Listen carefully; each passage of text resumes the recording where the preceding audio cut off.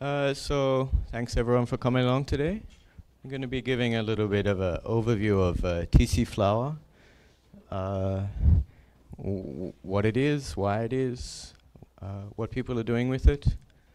I'm with Netronome. We make SmartNICs, so there'll be an element of hardware offload to this talk as well. All right. So basically what TC Flower allows you to do is to construct a match action data path. So these days we have XDP and so on, and this provides a different paradigm which allows you to do fully programmable packet processing. But nonetheless, a bit slightly older style match action data paths are still quite useful and quite widely used, I believe. So I'll be talking about those today. And so what is a match action data path? What do we mean? So your packet comes into the system about here, and some kind of classification takes place. So typically this involves some code running through the packet, examining headers, populating some kind of key structure, maybe selectively, or maybe it runs through the whole header depending on the implementation. It may also take into account metadata that may be somehow attached to the packet. So for example, the input port, you usually know that, but you may also know other things.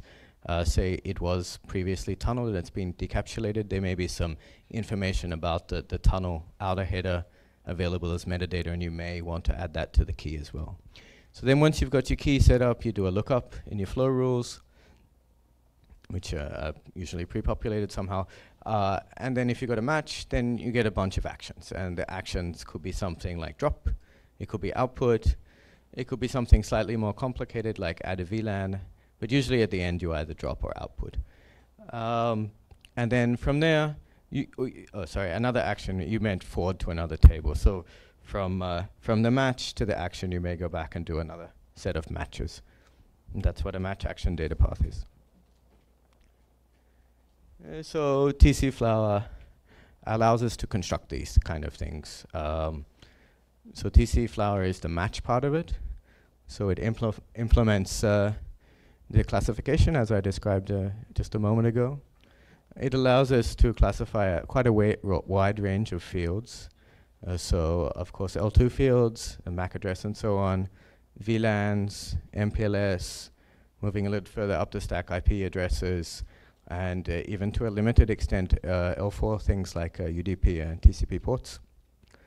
Also tunnel metadata, so the tunnel ID is I guess the most obvious example, but also things like the outer IP addresses and so on, you can match on them.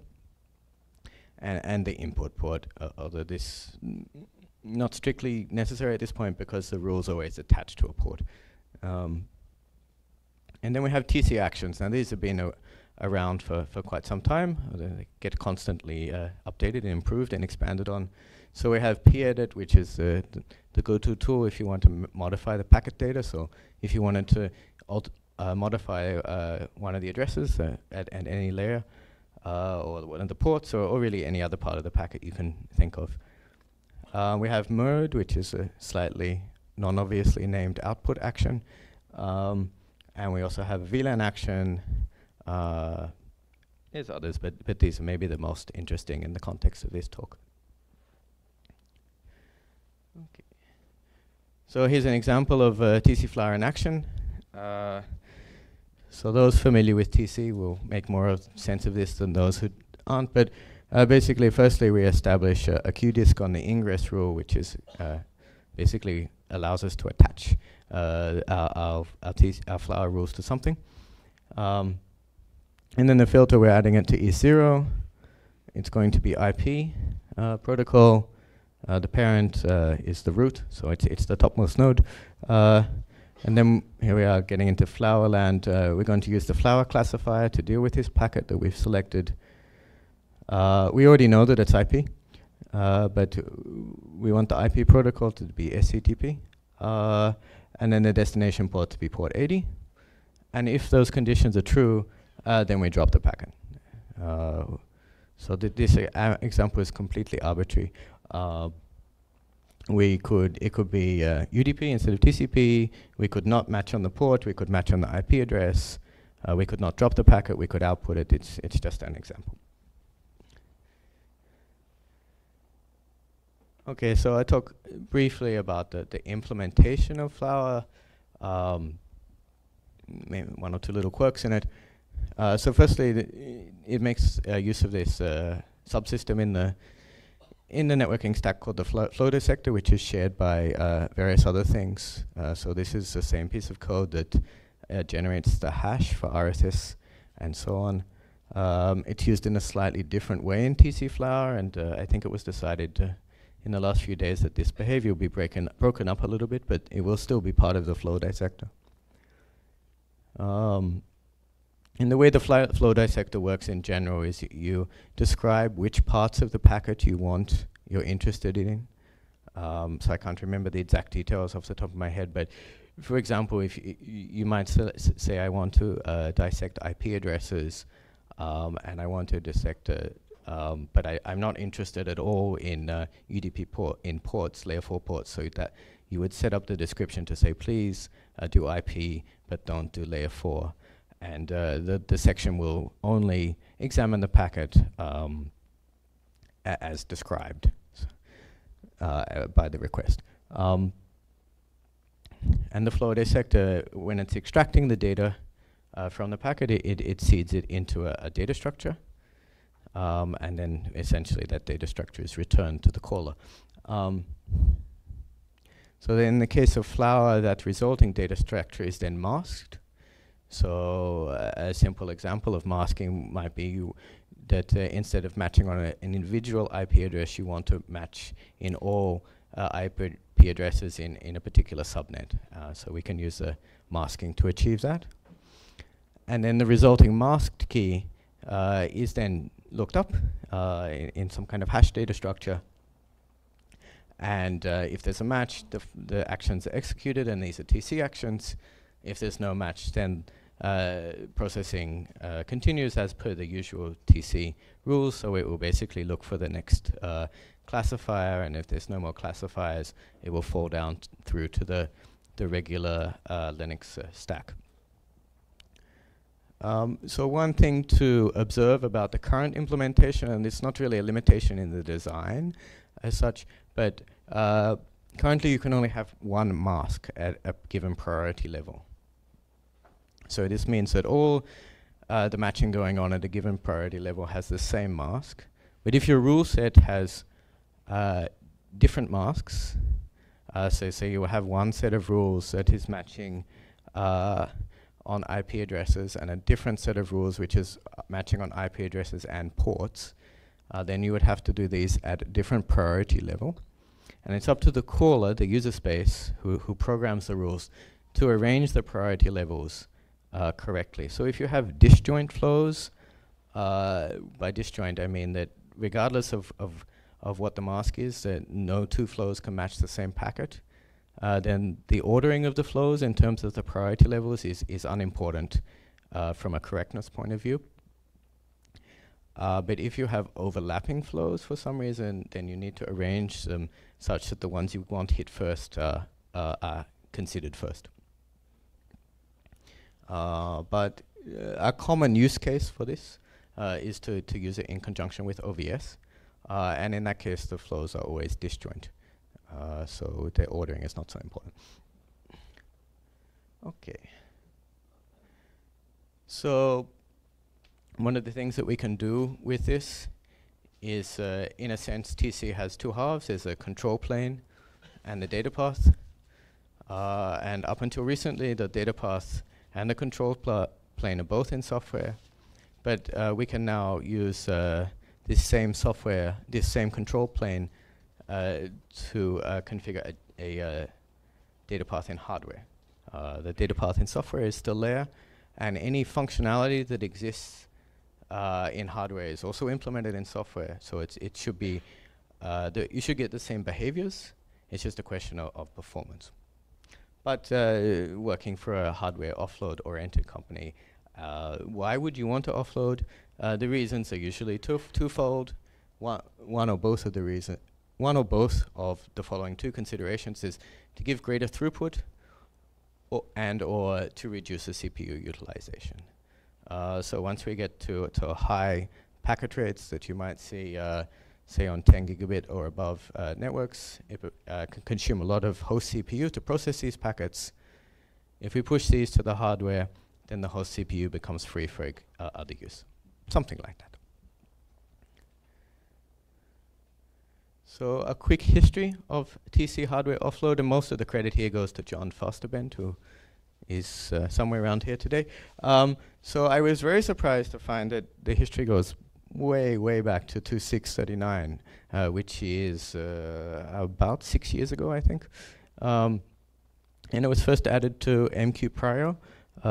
So this is just a queuing discipline. You can't use it to construct data paths and so on, like I just described. But you can use it to program certain behavior into the hardware regarding on how it queues packets. It's been around for a long time. And at that time, this NDO setup TC was introduced. And the relevance to that, to what I'm talking today, is it's the same NDO that we're using to offload TC today. So in 4.6, so this is going back about 18 months ago now, John added support for the U32 classifier offload. Now U32 functions quite differently to Flower, but it's conceptually similar in the sense that a packet comes into the system and it can match on it using some kind of user configured parameters.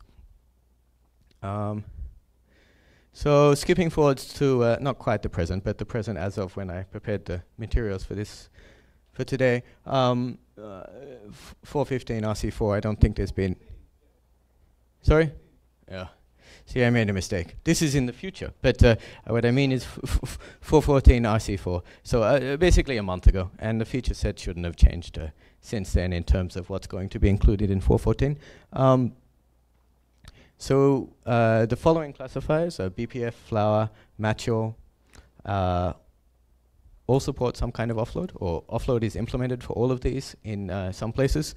And of course, the MQ Prio continues to be supported.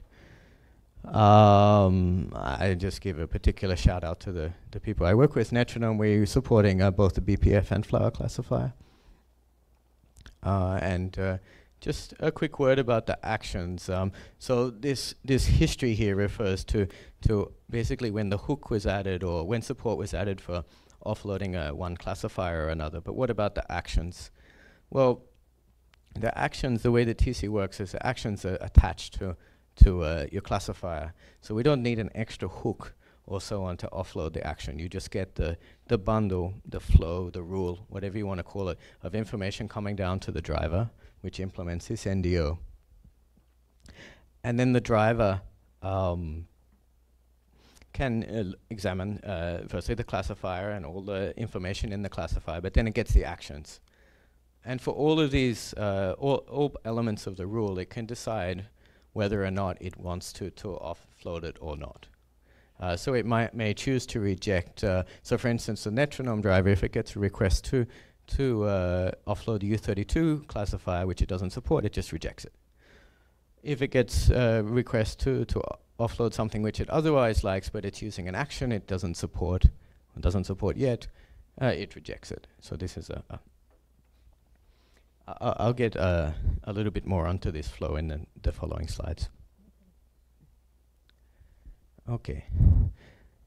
So it's all very well to be able to program rules, and one possible approach to this would be to kind of do it transparently without the user knowing. So in that kind of scenario, if you had a box and then you plug in some new piece of hardware that gets offload, or you upgrade the kernel so it supports the offload, then suddenly, without changing a configuration, everything would go faster. That would be a transparent model.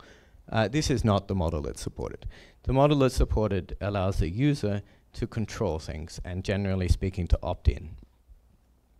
So firstly, the first level of configuration we have is a global on-off switch on a per device basis, a per net dev basis, of whether or not you want to allow TC offload. So that would be for all types of all the different classifiers. So you can turn it on and off as per the example there. The next layer is, well, the other layer is a per flow configuration. So you may want to do some offloading of flows, but you may want to control the flow placement for some reason, any reason.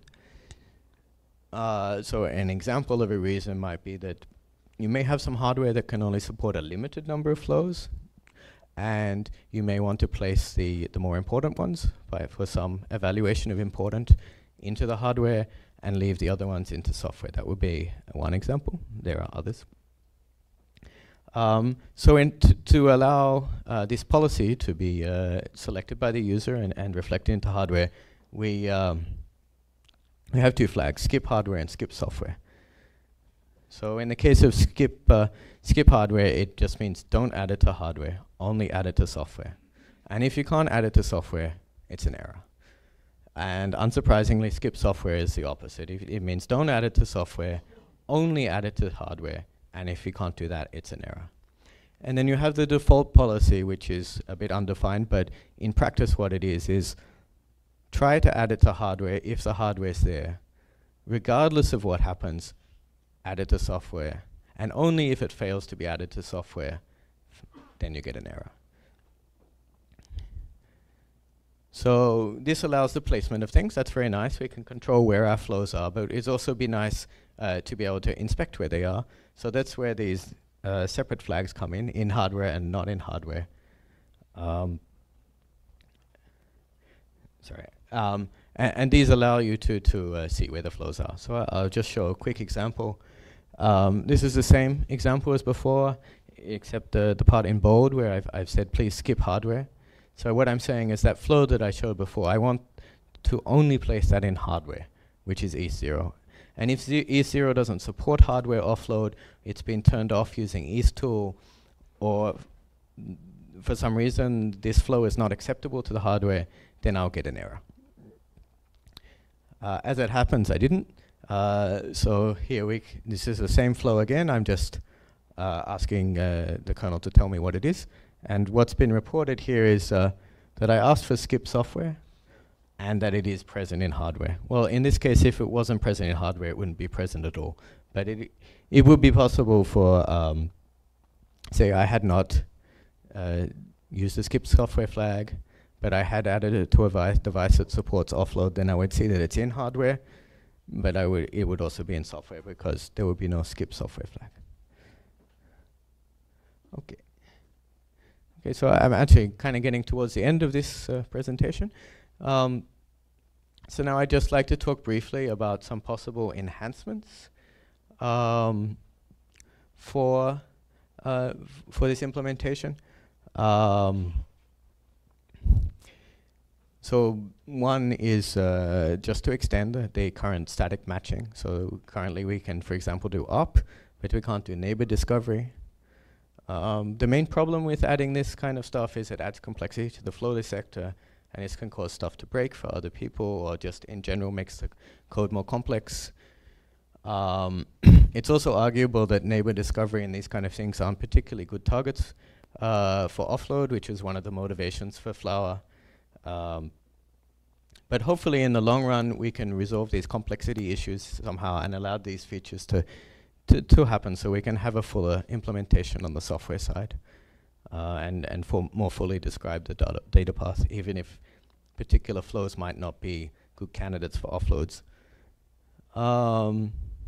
We support MPLS, label stack entry matching, which is kind of nice, but I noticed when I was looking through the code not so long ago that it's not maskable. This is kind of a trivial kind of update. Pretty much everything else that makes sense to mask can be masked, so I think that should be added. And then there's Geneva options. There are other types of tunnel options too, but in particular Geneva is interesting because things like Oven use Geneva, and they use options to more accurately identify, I think, the tenant.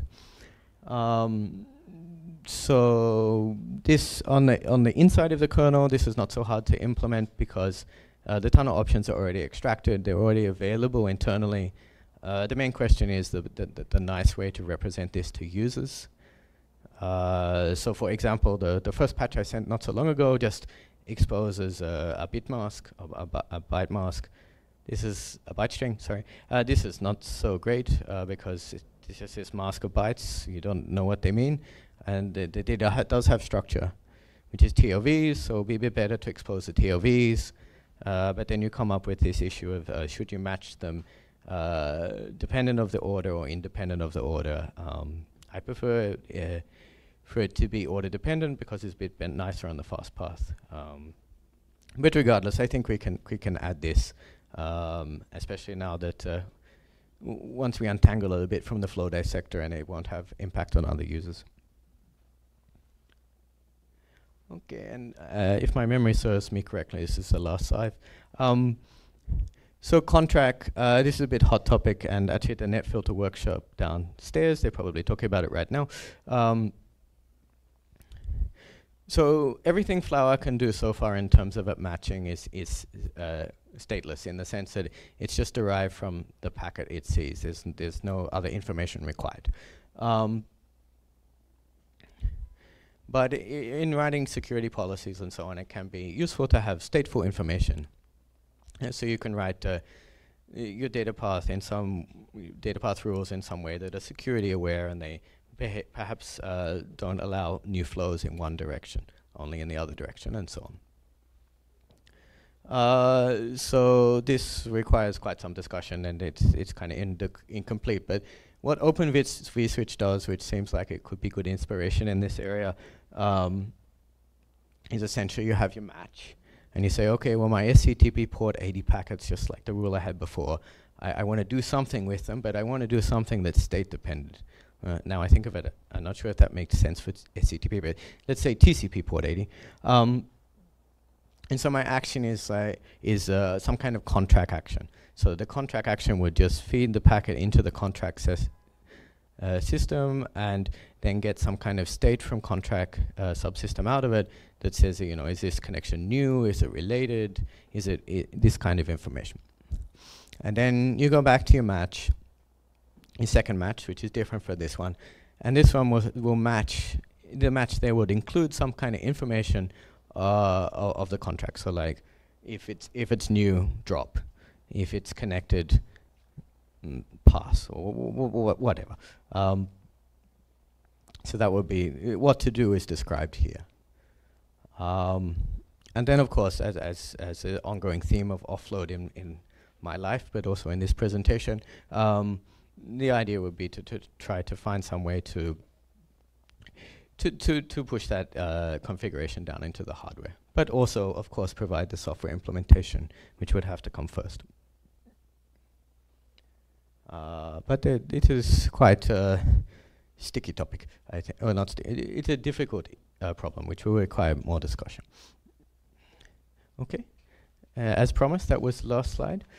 So thank you very much for your time. Any questions? Or so on? If not, please feel free to come up afterwards. Simon, in your hardware, do you support changing the flow key on the fly, or the match fields, they are configurable, or you have like fixed matches that are, I can give an example, right? You were matching something like a 4-tuple TCP/IP source and dest address plus, the. All right, so I think I know where you're going with this. Could I support in the hardware matching on, say, a particular value at a particular offset? No? Yes, exactly. Yeah. And so on is the that hardware configurable? Yeah, so in the hardware side, yes, we could support. Well, it's a bit of a misleading thing. The metronome hardware is fully programmable, so it's a question of, does the firmware implement it? If it doesn't, it could simply be added, but I think actually it already does support it. So right now your driver can't support any random kind of matches. It's so like so the driver can only do what the Flower does. Mhm. And Flower doesn't support that particular thing. If Flower was to get it, the driver, I think it would be very easy for us to support that. Thanks.